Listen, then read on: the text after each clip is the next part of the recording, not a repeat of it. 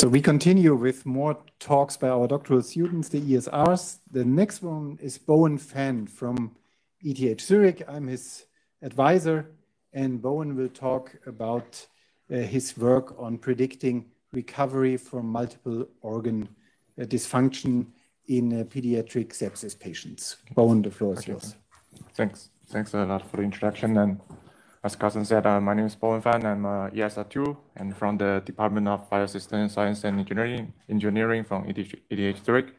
I started in the first March of 2020, and this work is one of our recent work that has been published in ISMB 2020 this year. Okay, so first of all, I would like to say thank you for all these collaborators, as this project is a joint project between ETH Zurich and also some clinical institute. That's it's a University Hospital of Bern and Robert H. Lurich Children's Hospital of Chicago, and also University Children's Hospital of Zurich. And it's not possible to get this work done without their full support. So I'd like to say thank you here. So there are two main focuses of our project.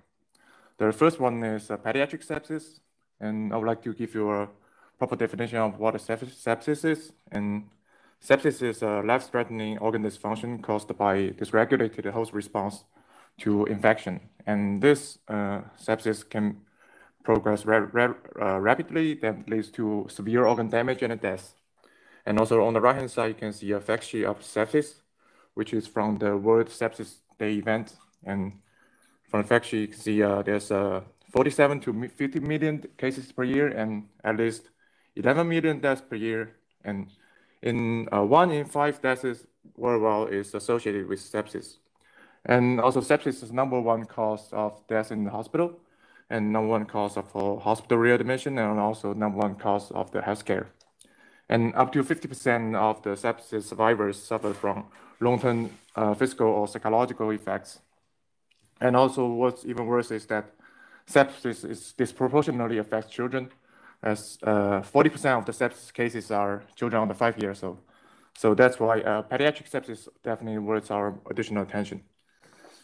And the second focus I would like to say is the multiple organ dysfunction syndrome, short as MODS.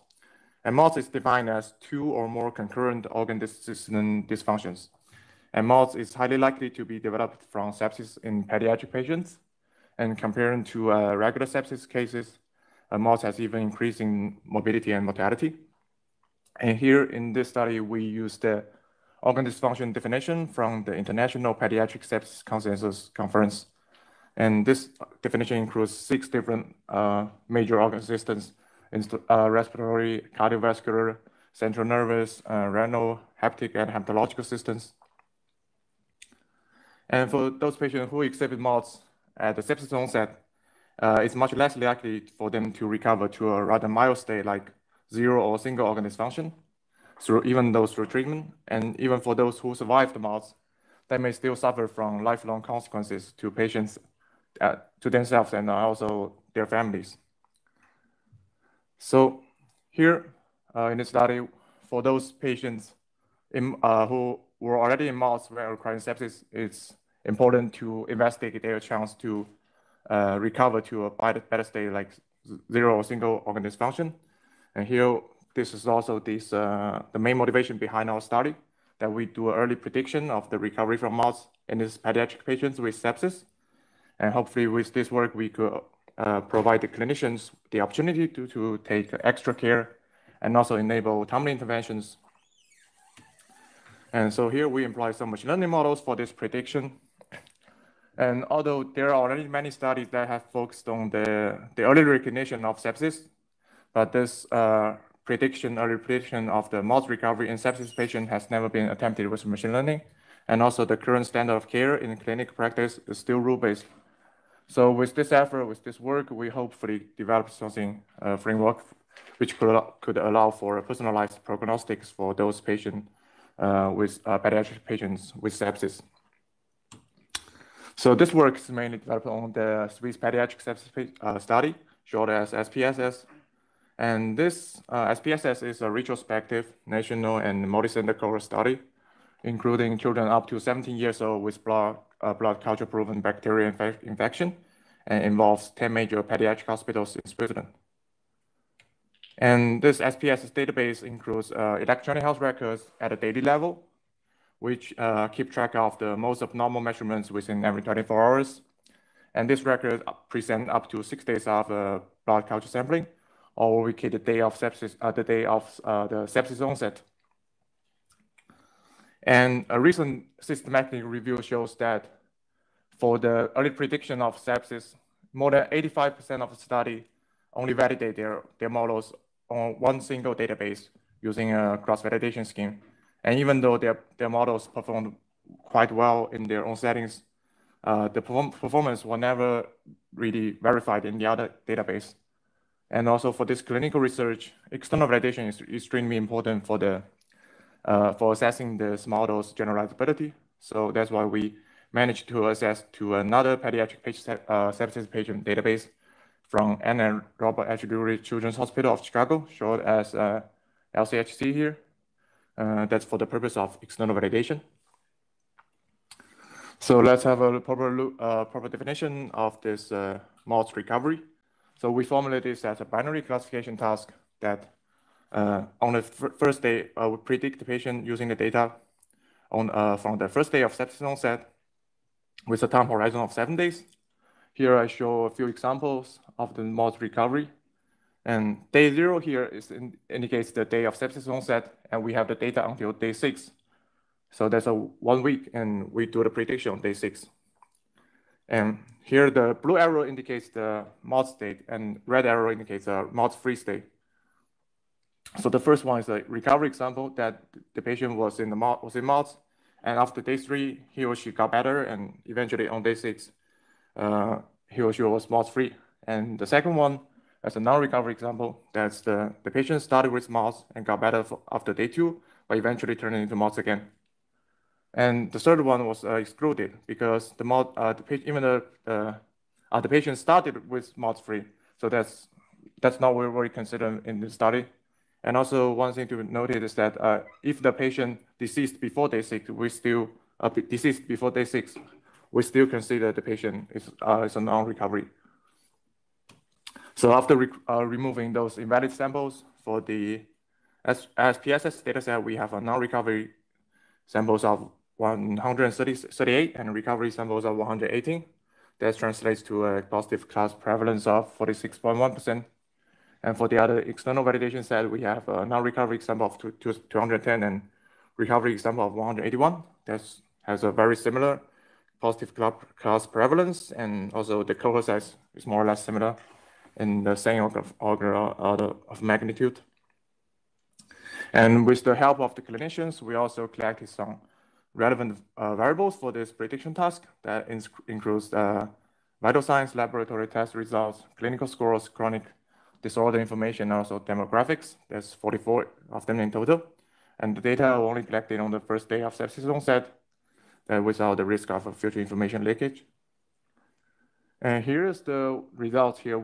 For the internal validation that we implemented and compared several machine learning models, including a logistic regression, support vector machine, random forest, multi-layer perceptron, and lag gradient boosting machine.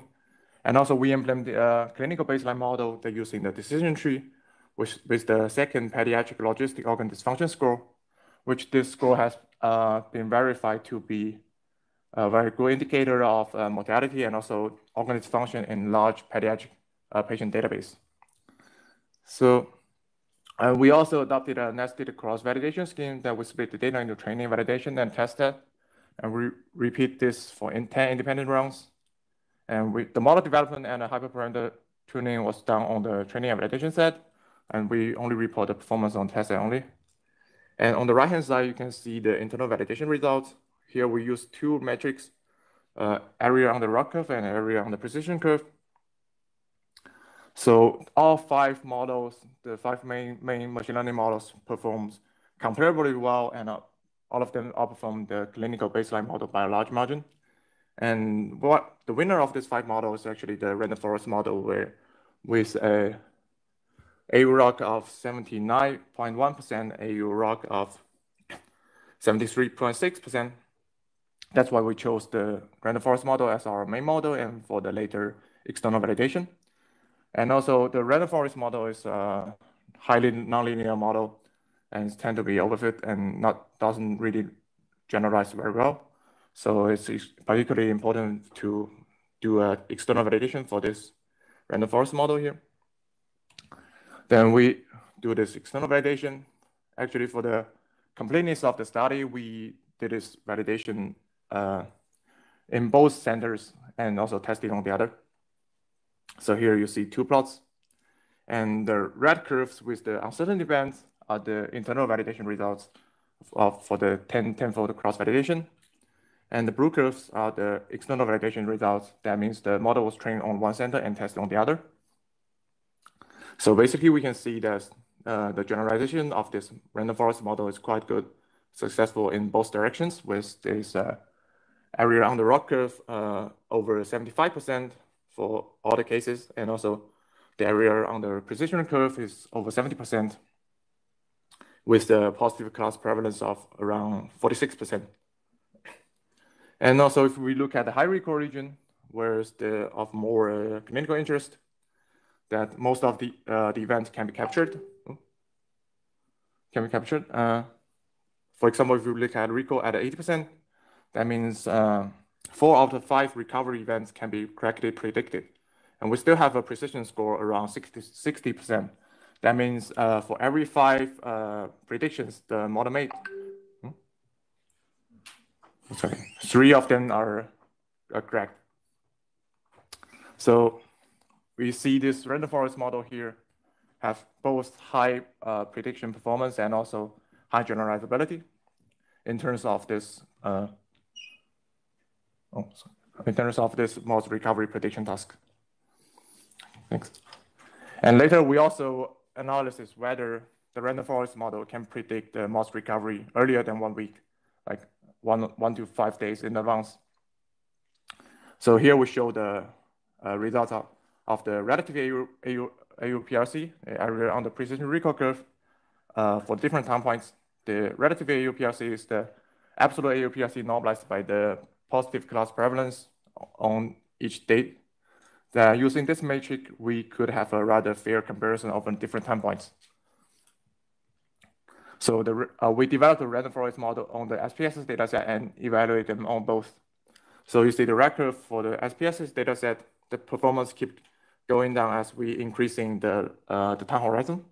And for this LCHC dataset external validation, we see the performance goes up a bit in the first 2 days and then drops from the day 3 onwards. And on day 6, both external validation and internal validation achieved very similar performance. And also this is something will be expected as for a shorter horizon, we should have a better performance. And also for the temporal limitation of the data set, we could only do the prediction for the first week. But for like longer horizon, like 2 or 3 weeks, we could probably just expect a bit lower performance here. But mods here in the pediatric sepsis patients, mods is a highly dynamic disease that usually with the progression or the recovery seen within very few for the first few days of the admission. So, and also the persistence of mods for a whole week is already a better sign that's highly associated with high mortality and morbidity. And also we want to have a model that have both high prediction performance and also high generalizability. So that's why we chose day 6 as our main focus.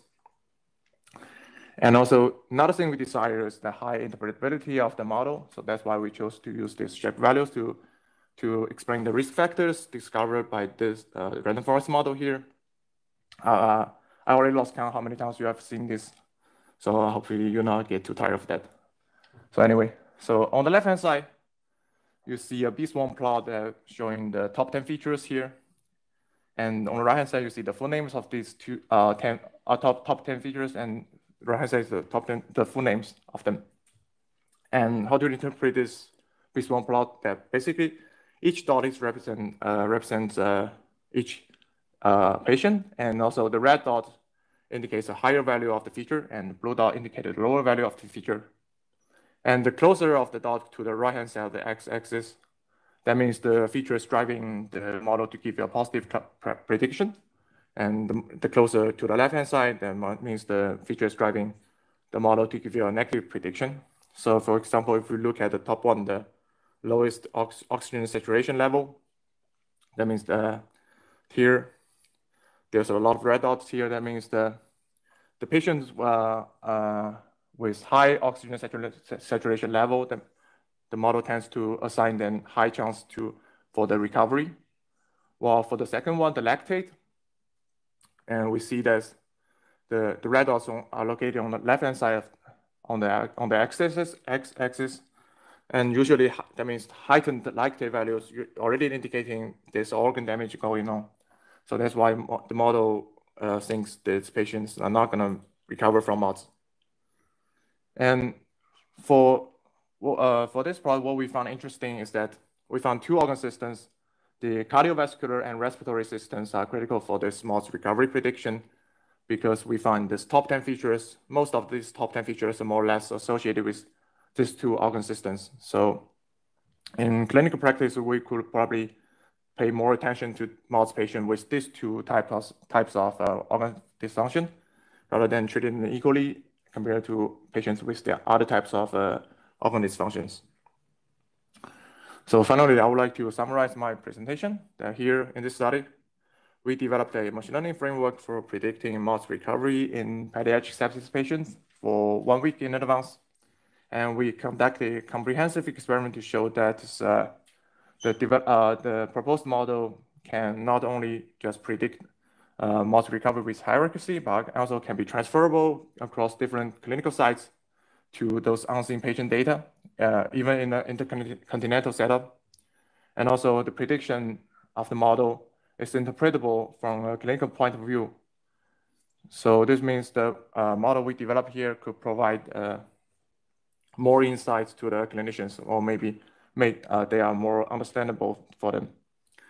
And also, we believe that our model has certain clinical utilities that it could probably assist clinicians for better patient assessment and triage on day 0, the day of sepsis onset.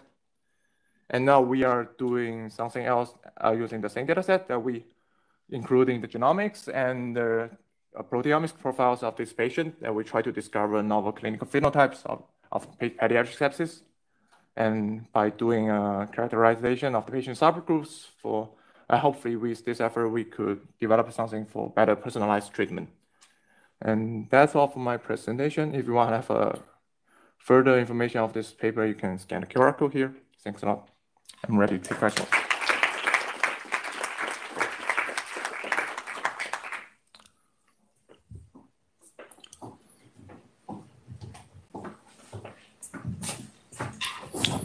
Thank you, Bowen. Other questions for Bowen? Tobias.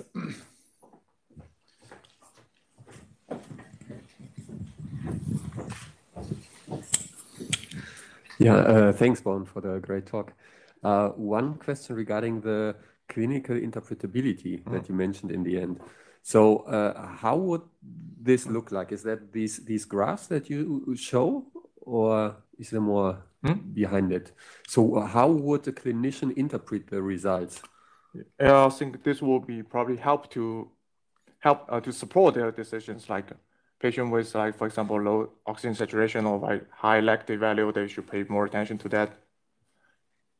Or maybe, Yeah, but it's probably, if you have a certain patient, right, it's most probably the case that there will be certain points which will be on the blue, others on the red, right? So otherwise it would be a clear decision. So if I get it, if I see a patient and it's always in the red, then it's clear, and I can see also as a clinician, how the system comes to. Yeah, we also actually provide some examples for like how the model like make the prediction for each individual samples. But I'm not here.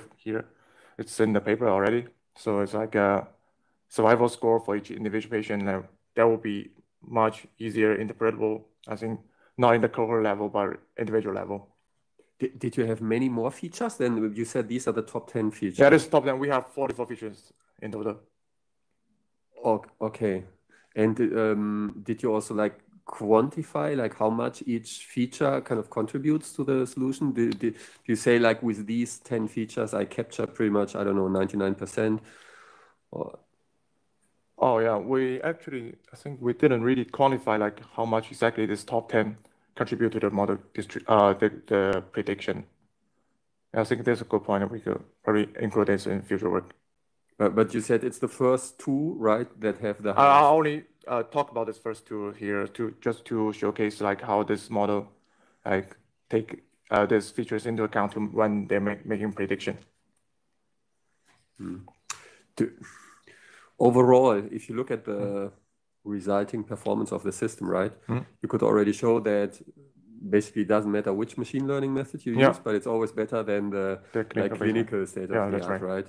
But do you think there's a way to push the performance much further? Because there was not, at least not from the first view, there was not so significant differences between the individual methods, right? So, yeah, that's right, that's right. And performance is, well, it's below 0.8, right? So it's not super reliable, this system. Yeah, do you think there's a way to push it further, or? I think, yeah, of course, for machine learning models, the primary way will always be to have more data. Since for this pediatric sepsis patients, we only have like a cohort size of less than 300, which is pretty little for this data-driven approaches. Yeah, probably, if possible, we could include more data, but it could be very difficult. Or we do a more exhaustive research, but could be also this could lead to some overfitting issues. Okay, thanks a lot. Leslie?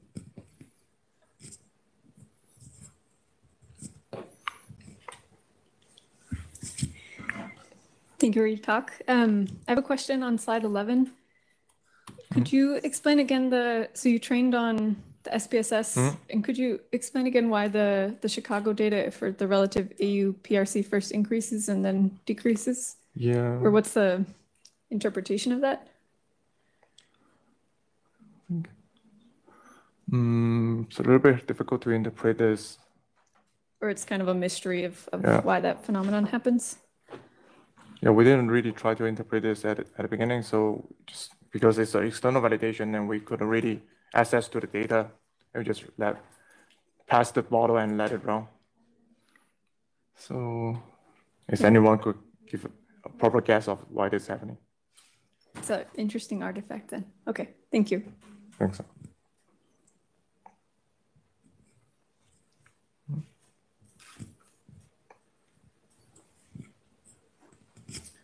Bowen, I have one question. So we always took for granted in this project that that the sepsis had been confirmed as a bacterial infection. Is this actually known at the point of time in which we would make our prediction? So in other words, there's an inclusion criterion for this data set, where it's for me not totally clear that this is like given or determined is the right word, that this is determined at the time at which we make this prediction. So is this the bacterial infection? Do you know at which time point this is typically confirmed? Is it maybe 3 days into the stay or something? Yeah, that's the things that for this data set, it's actually that we use the blood culture to proven bacterial infection. That we do the blood culture sampling, and once we found the bacteria, we make this as a day. Exactly, and that's the inclusion criterion of the Swiss Pediatric Sepsis Study. But I think an open point is when exactly is this determined? Is this maybe determined after we make our prediction? Because then there would be another like latent set of patients on which we could also make our predictions, but which do not fulfill this inclusion criterion. Do you want to?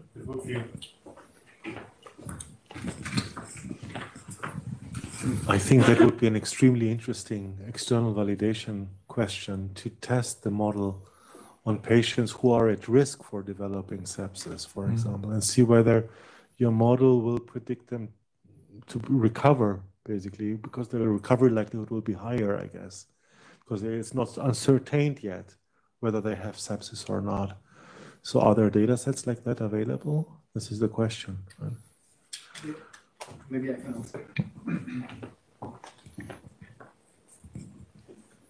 So there's now a national data stream for pediatric research in Switzerland, in fact, and headed by one of our collaborators on the paper. So they are going to collect data sets like that, like intensive care data sets for children, for pediatric patients.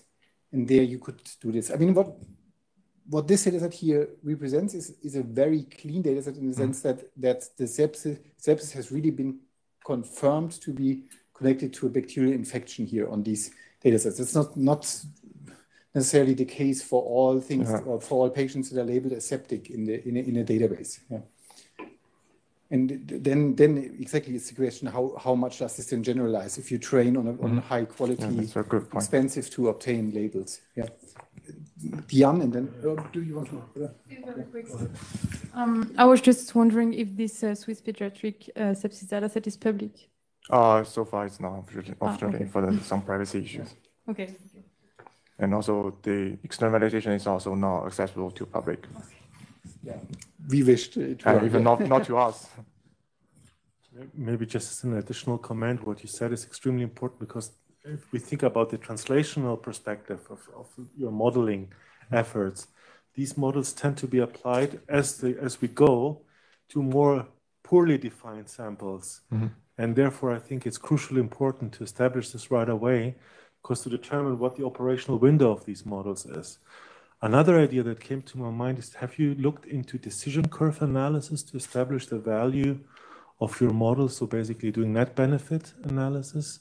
How much do a clinician gain or a patient gain from a certain prediction?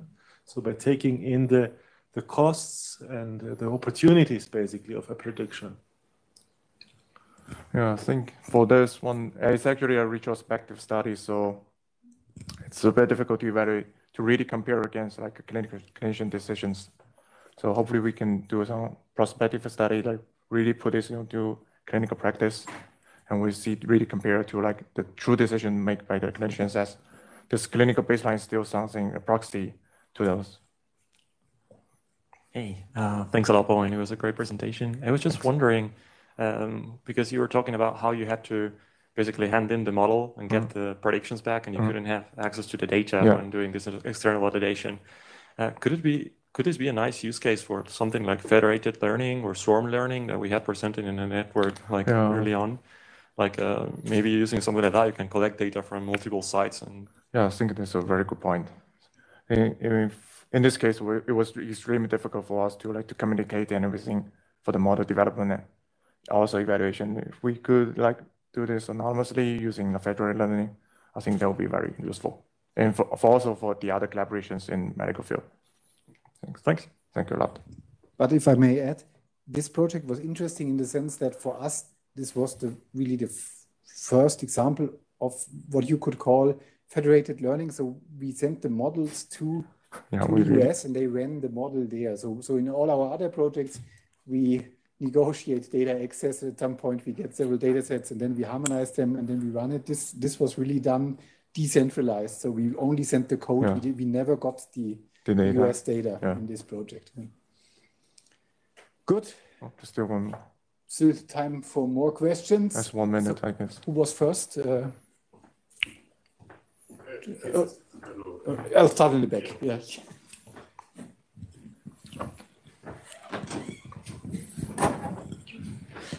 Do you know if there is any stratification in your sample, especially regarding the kind of bacterial strain that causes sepsis? Sorry, I didn't really get it. Do you know if there is maybe an effect, like a strain-specific effect, in terms of the features that you get from your patient that could have an impact on the performance of your model in the end? Maybe I can help you to interpret it. So whether we could stratify for the type of bacterial infection that is present. Yeah. So we also thought about this actually, but due to the very limited cohort size, we didn't do this eventually for the subgroup analysis or any stratification of patient or based on whatever the site infection or the pathogens. So no, we didn't use those as feature because this may not be available for this external validation set. I'm coordinating the adult sepsis study in Switzerland, and we looked into this point very much, but the case numbers are too small to stratify for the type of bacterial infection, for the pathogen that causes sepsis. So in a like realistic time horizon, so like a bigger like collection of data sets is needed in just a Swiss one. Juliane? Maybe just a comment on what we did do is with Mike. So I mean, as Bowen said, the size of the data set did not allow us to stratify, but what we did do is like look for enrichments of certain, like statistical enrichment of certain strains in, for example, the like false positives or false negatives, just to see whether for some strains the model was like struggling more than for others, but we didn't find anything like exceptional. Thank you. And final question by Giovanni.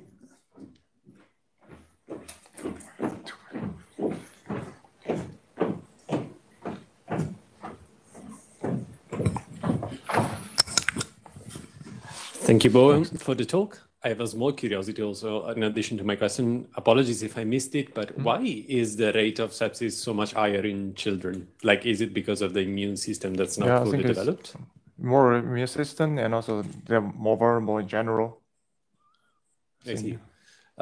So my question is, since, as somebody else mentioned, the model is not like 100% reliable, there is the situation in which you would get some predictions wrong. And in the clinical setting, not all errors are made equal. In this case, would it be worse to get like a false positive or a false negative? Like, what would be the consequences of both? I think, yeah, in this case, I think that's a very good question. In this case, we're doing the recovery prediction, not like usually mortality prediction. So I would say it's better to give a false negative, since so we consider still like pay attention. These negative examples, right? We still pay attention to these patients because the models think that this patient will not recover. But hopefully, if the patient eventually recovers, that will be good. But if not, we can still have more additional attention on them. Thank you. Thanks a lot. Good. Thank you again, Bowen. And we move on to the next speaker.